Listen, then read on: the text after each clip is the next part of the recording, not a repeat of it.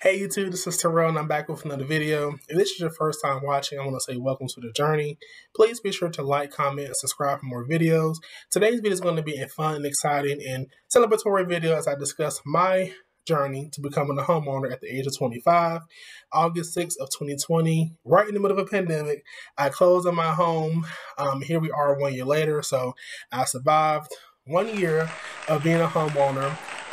So again, this video is going to be educational and provide more insight and more in-depth knowledge on my experience of becoming a homeowner. So again, if you like what you see, please be sure to like, comment, and subscribe for more videos, and stay tuned for more. All right. Before I begin to start this video and offer my tips and suggestions and my experience of becoming a homeowner, I have to discuss the why. The why as to why I wanted to become a homeowner. So I think the biggest reason as to why I decided to purchase a home, besides the fact that, the mortgage industry was seeing low interest rates among mortgages, my biggest why was longevity. Long run, this is a big investment that can turn into, assets for me, where I'm able to, build equity and be able to have something that I can call mine without having to worry about, or, reporting to a landlord or worrying about neighbors if I live in an apartment. There's nothing wrong with living in an apartment or, reporting to a landlord if that works best for you. But for me, it was the longevity that being a homeowner creates for you as an individual. That was my biggest why. Then also growing up for me, we always rented. We didn't, my mom wasn't a homeowner, right? She didn't purchase a home. So being able to say that I was able to purchase a home due to taking care of my credit and my finances was a big accomplishment for me. So to stay all of that, the road was not easy, but we got here. We made it. It was 1 year later, and I'm in my home. I'm enjoying it, and I'm learning a lot about this home ownership thing, but we're here. So the first step I would say, if you're interested in purchasing a home, the first step you want to do is to get a pre-approval. So of course you would go to your bank, your credit union, to see how much house can you afford. So the pre-approval, of course, you sit down with a loan officer, and you provide the documents that they require. It was typically like your pay stubs, tax returns, W-2s. Like I said, if you have an accountant down there, probably look at your account history, see how much money that you have, or available funds or assets, and of course you're gonna look at your credit. Right, that will let them know, or that will let you know how much house you can afford and what you're able to purchase. So, of course, if you get a pre-approval of $110,000, unless you got the money in down payment, you're not gonna be looking at a house that's $300,000 unless you got the big sizable down payment. So the pre-approval is a good opportunity for you and the realtor to know this is how much house you can afford, and these are the houses or options you should be looking at. So that would be the first step. You want to get a pre-approval, and from there, you would then begin to locate a realtor. So for me, in my experience, if I back up a little bit, I first originally started the process for homeownership back in 2019. So back in 2019, we had, I believe it was Wells Fargo had came and did a big 3-day weekend at a convention center in my city when they were looking for first-time home buyers to offer a down payment assistance through their organization, through their company. So they was offering $18,000 in down payment assistance, along with, of course, a mortgage. So, of course, I had to provide all those documents. I went for a loan officer, and they told me that you can't buy a house at this time. And so what they did was they redirected me to a housing counseling agency in my city, which was the Housing Partnership. And so from there, I connected with them. They're a certified housing counseling agency that pretty much works with inspiring or future homeowners to get them house ready, to educate them, to provide counseling, whether they're doing your finances, budgeting, your credit. They do it all. And so I signed up with them, and that pretty much got the process started from there. And I did 5 workshops, which are very informative. In your city, look up any housing counseling agencies that may be available. They're very informative. It was a one-time fee of, I think, $35 for registration, and that pretty much covered your credit report, because in that workshop they taught us how to view your credit reports and completely, and also how to monitor your credit as well, which is very informative, and it helps me now to this day. Even with me being in the home, I still utilize those skills and techniques that I learned in that workshop. But it was from there where they actually pointed me in the direction. No, let me stop right there. I met with my housing counselor. She reviewed my credit. My credit wasn't that bad. I probably was like a few points off for probably being able to be approved. And of course, every bank, that's what's important that you do your research. Every bank has certain requirements for credit. As you know, also certain loans as well. You have your FHA loan, you have your conventional loan, you have your USDA, you have various loan types, and they may require their own credit score requirement. Typically, I believe if you do FHA, you can get a loan with a 595 credit score, but you got to have 3.5% down for a first-time home buyer. Typically, don't quote me, but for me at the time, my credit score was a 612.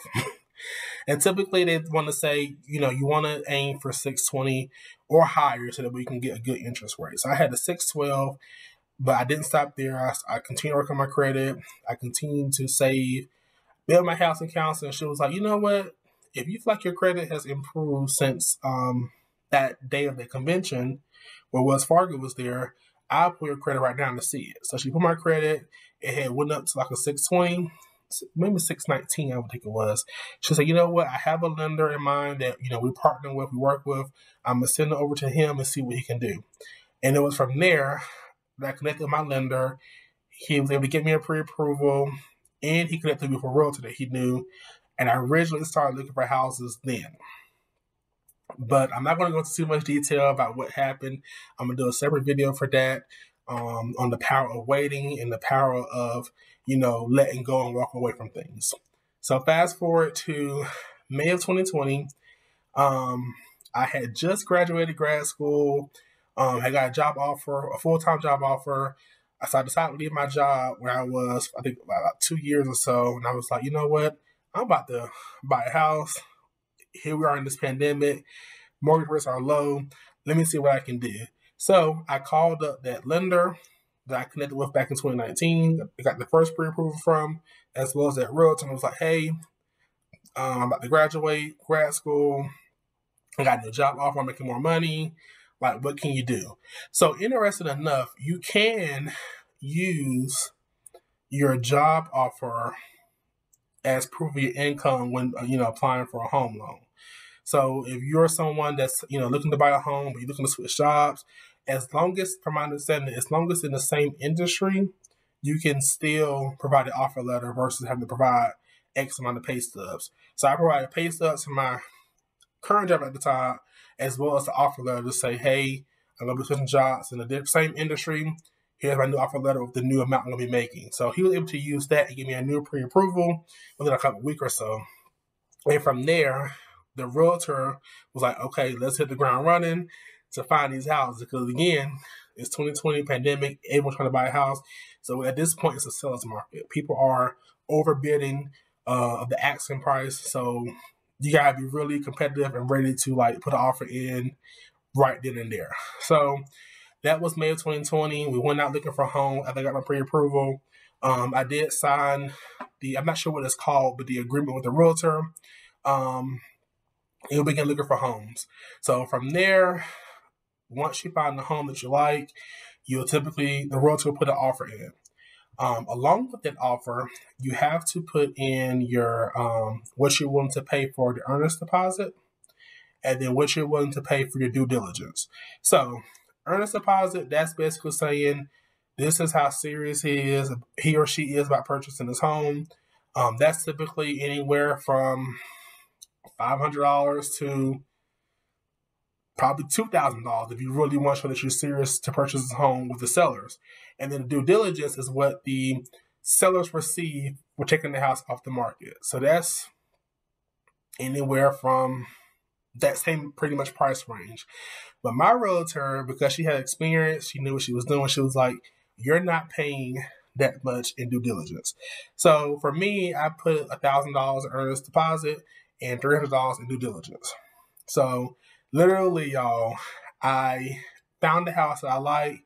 I put an offer on, got in a bidding war. I was like, okay, so we gotta get competitive. We gotta, make my offer stand out. So, make a long story short, I eventually lost out on the bidding war, but this is how God works. Came back around, the seller was like, hey, is your buyer still interested? This is our counter offer. So they counter offered, and my realtor again, she was like, you are not paying that much money in due diligence unless you want to get the house. Now, I did want to offer a suggestion. Of course, you want to make your offer stand out, but depending on your loan type, you might want to reconsider that. I went with the FHA loan. So with FHA loan, of course, that's HUD, which is the Housing Urban Development, government funded, government backed. They're not going to I'm not gonna be able to close it at home if it doesn't appraise at what it's asking. So that basically states if the seller's asking for 180, but I offer to buy at 200,000, but the appraisal says 190, I cannot close on it home.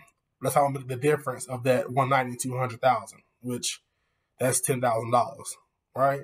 So she was like, you gotta be careful with trying to overbid, because if it doesn't appraise, you can't close it at home unless you have the difference to make up, that difference. So I put my offer in. The sellers was like, okay, this is what we want to do diligence. This is, they wanted like $750 in due diligence, which again goes to their pocket. And I'm like, no, I'm sticking with my $300. My max like $500, I think, at the time. So they walked away. My realtor was very encouraging, very motivated. So it's very important that you get a good realtor that's going to work for you. And most of all know what they're doing. She was like, you know what? Don't be discouraged. There's more houses out there. So we hit the ground running again. Again, it's the seller's market. It'll be time we'll pull up to the house and someone to put an offer in already. So we gotta go to the next house. So I literally on a Thursday went out to look at houses, and I went to view my house. So at that time, I was living in an apartment, and literally the house that I'm in now was literally around the corner. And I looked it up, I was like, you know what? I've seen that street before. So I looked it up on Google Maps, and it was literally 5 minutes away from my apartment. So I met her there. I literally fell in love. It's a single family home, existing home.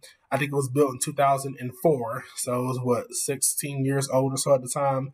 But the sellers completely, and when I say completely, they completely renovated the home from top to bottom. New roof, new flooring. It was a new water heater, new toilets. They had the luxury vinyl planks flooring throughout. New cabinets in the bathrooms and the kitchens. A new HVAC with a warranty. They literally renovated the house from front to back, top to bottom, and it's set on a pretty piece of a big lot, about 0.26 acres. That's a lot size. So it was really a good deal, good pricing. That was Thursday. I was like, you know what? I want to buy this house. My realtor went back, looked at the comps around the, the community, and was like, okay, I think what you're offering is a pretty good, a good offer. Put the offer in.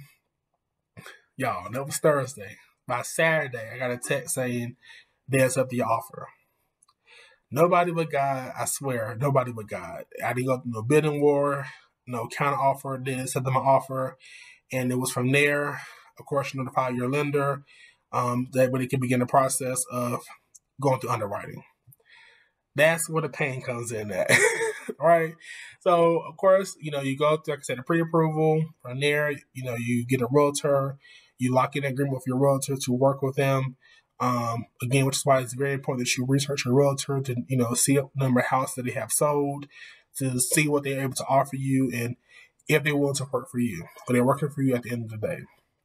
And then 3, like I said, you go out to buy houses, and then from there, once you get under contract, of course, you sign all these documents. They give you a million documents you'll begin to sign in your, of course, electronically, the DocuSign, what we did. You begin that process of underwriting. That was May no, that was June. No, it was May. It was actually June of 2020. Literally, that's when the process and headache began. So underwriting, that's when the process of the mortgage company is going to begin to pretty much really dig deep into your bank statements, look at your credit report, and during that time, it's very important that you're not making no large purchases. You're not opening up new lines of credit. You ain't doing nothing but really pretty much saving. And you gotta be careful with that too. How much money you put into your bank account, and they may ask and question, like, where does money come from? So doing the underwriting process, like I said, they're going to rip it into shreds. Like they're going to look at everything. So it's very careful that you pretty much, as they say, move in silence. You move in silence on that time. But also during that time, for me, I used actually down payment assistance to my city, and I think it was like $7,500 in down payment assistance plus $8,000 from the state. So with the assistance from the city that I stay in, we had to get an inspection, which is a good thing. In my state, North Carolina, you don't have to get an inspection, but because I use down payment assistance, they sent their own inspectors out to make sure it's house ready, which is a good thing. It adds an extra layer of protection for you and, of course, the bank as well. Also, during that process, you get the appraisal from the bank to make sure the house is worth what you offered or what you're going under contract for. So did all that. The first time for my inspection, I failed. It failed, not I failed. I think it was a few things they wanted to be repaired or up to standard, up to code, and the sellers agreed to fix those things, and it passed the second time, so it was on our way.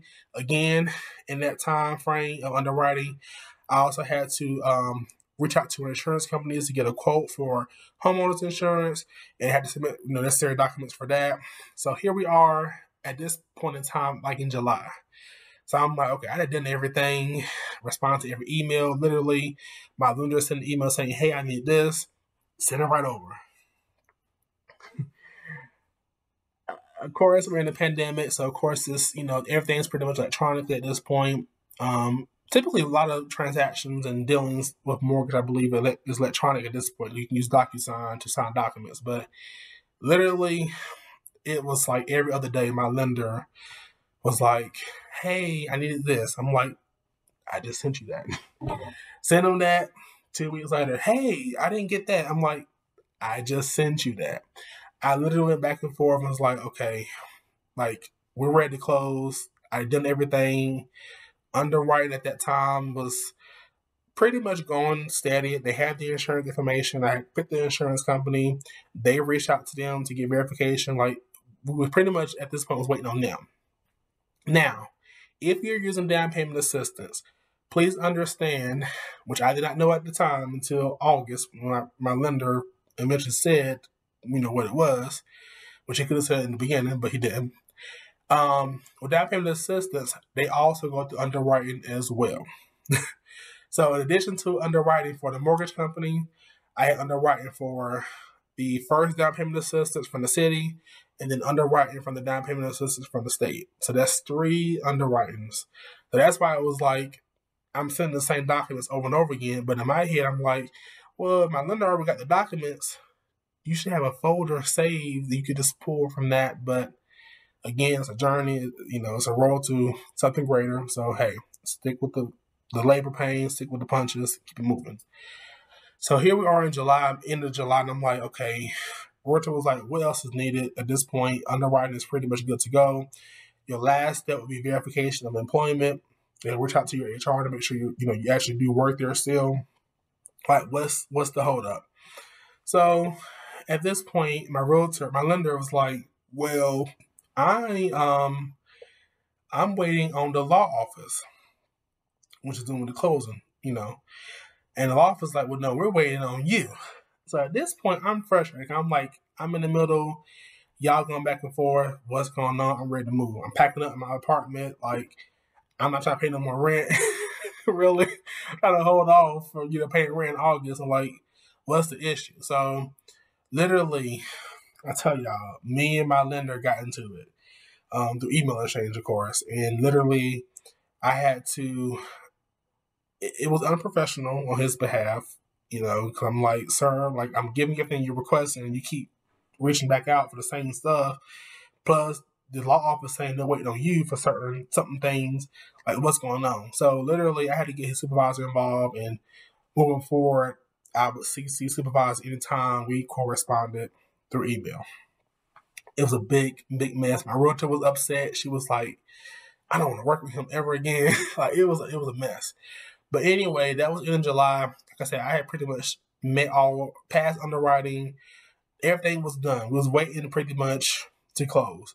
So it was in July going to, I had got a closing date, but the law office didn't have any openings because also during that time, of course, people was doing refinancing, which also had to go through closing for that as well. So the law office pretty much was booked. So I didn't get a closing date until I think my original closing date was August 4th. So August 4th came. I'm excited. I took off work. Like, I'm at the law office waiting for them to open up. So I go ahead and sign these documents. You know, you sign a huge, thick packet of documents that, of course, then has to be recorded, which is your deed and, you know, all that stuff, which had to be recorded through this, you know, your city or your county, and with the records from, I'm not sure what it's called, vital records. And so I get there on August 4th, and she was like, okay, I'm going to submit it for, you know, for vital records so that you record on the book as the homeowner for this home. Because it normally, you know, non-COVID world, you can take it to the county office and they'll submit it that way and record it on the books. But because of COVID, you know, we're right dead in the middle of COVID, a pandemic per se, they was doing electronically. Tell me why. I get an email from actually she was a paralegal. She was a notary paralegal, which was able to also do closing documents. I thought you had to have a lawyer, but actually you don't. She was like, it failed. I'm like, come on. I took off work for this. Like, I'm excited. I want to get my keys. I want to move in. Like, come on now. I even had the lights transferred over. Like, we was ready to go. Like, I'm ready to move. It failed. I literally was just over at that point. Like I said, I had a few weeks prior, me and the lender got into it. His unprofessional remarks, but that's nothing here or there. I'm still here. I made it. I'm like, okay, Lord, what you trying to teach me? Trying to teach me patience, if anything. So I was like, okay, I'm here at this point. What's one more day? So then I'm like, well, can we get on the, you know, appointment for the next day? No, it'll probably have to be on the 6th. Okay. 6 come by. I said by this time I had signed the documents. At this point, she just had to record it. The 6th came, and I got an email alert saying you are officially the homeowner of such and such address. Y'all, I was so excited. Like, I literally, once I got the email and I was able to go and get the keys, and actually the key was in the lockbox at the house. The sellers left them there, but the house was actually empty. I went to the house, got this key out the lockbox, went inside, and I was just like, I made it. So, again, like I said, I talked about patience. You know, that's going to be the biggest thing that you have to rely on when looking to purchase a home. It is not an easy process. You know, like I said, you're dealing with a lot of parties involved in that process. You know, you're dealing with your lender, you're dealing with insurance company, you're dealing with the seller, you're dealing with your realtor, and then you're dealing with yourself and your own anxiety, and your own fears, and your own worries, and that can be stressful within itself as yourself. But then dealing with the extra layers, like I said, for me, you know, I had lender, I had the realtor, you got the seller, you got underwriter would fall under the lender, but I would say underwriter because that's part of the process as well. Then I use 2 down payment assistance programs. Like, you had all those parties involved, plus self, and your self worries and fears and insecurities. That is definitely a lot. But what I will say to encourage you, keep up the process. Stay on the journey. If you have this goal in mind, stick to it. And like I stated in the beginning of my story, I originally started this process November 2019. Here we are, 2021, and it has come to pass. It's basically how they always say in church, how God may not come when you want it, but he's always on time. Literally, that was the experience that I experienced on my road to homeownership. And if I can do it at 25, whoever's watching this video, you can do it at whatever age you may be or whatever stage you are in life. What I will say and encourage anyone who's looking to purchase a home, definitely do your research. Research your lender. Research the different available programs that are available. There are programs available, different, your city, different states will have different incentives for being a first-time home buyer. Look into those options that you have available to you. Again, research your realtor. Is your realtor aware of the different down payment assistance programs? Is your lender aware of those down payment assistance programs? Because typically with those programs, you as the buyer is not applying for that. It's your lender that's typically applying for that and submit the necessary documents. So making sure your lender is aware of those programs. Whatever bank that you go to, are they offering any incentives for purchase of a home as a first-time home buyer? Look at the different loan types. You have the FHA, you have the USDA, you have the conventional, you have the VA loans for our veterans out there. So definitely do your research. That's going to be key. Again, patience. I was so excited and ready to get this accomplished. My patience did grow thin, but if I learned anything, nothing come easy in this world, in this life. And if it did, I think we all would be in such a better world, right? So I hope I was able to offer some good tips and good suggestions for you who's watching this video. If you have any questions or further questions, feel free to jot them down in the comments below. If you purchased a home, tell me what your experience was. Again, I hope this video was very informative. Again, stay tuned for more videos. And if you have any suggestions for any future videos, please share them down below in the comments. Again, please be sure to like, comment, and subscribe for more videos. Also, if you have any friends and family who will benefit from this video, share this video with them. Share it on your social media handles. Share the love. We are growing. I think we have about 32 subscribers. Again, patience. Stay on the race, stay on the journey. We'll get there eventually. So again, thank you for watching this video and I hope you enjoyed. So before I close out this video, I wanted to show you all a quick snippet of my office and the project I'm currently working on. As you know, I'm a school social worker, so my passion is definitely serving youth and working with children. But in addition to me serving that capacity, I also serve in the capacity with my church on the youth ministry, and we're going to be hosting a back to school drive. We're going to be giving out book bags to the community and to the youth that's in our church. So currently in my office at home, it is a complete mess. I've been wanting to do a tour of my home office for quite some time, but it's still a little work in progress. But I wanted to show you all what I'm working on, and I may do another video on me completing this project, and just doing a video time lapse of me working on stuff in these book bags. I have about 155 book bags to pack in. I got about half done. So I just want to show you all what I'm working on right now. Please don't pass no judgment. If you're interested in donating any contributions to my church's youth ministry, please let me know, and I'll be sure to send you the link of how you can donate and further instructions as well. So here's my office and my home office and what it looks like. I do have a TV in here, which I got this stand. I need to really put some stuff on there, but like I said, it's a mess. I got school supplies, book bags. I was able to purchase the book bags from Bags in bulk. Got book bags literally everywhere. Like I said, school supplies. You got folders over there, crayons, markers. These are the book bags that we're going to be giving out. It's like a 17-inch. It's like different multiple colors.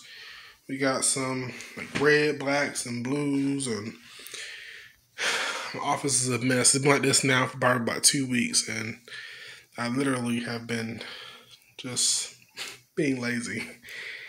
But again, like I said, if you want to donate, let me know, and I'll be sure to give you further instructions and give you the link on how you can donate to this cause. Again, hope you enjoyed this video, and stay tuned for more.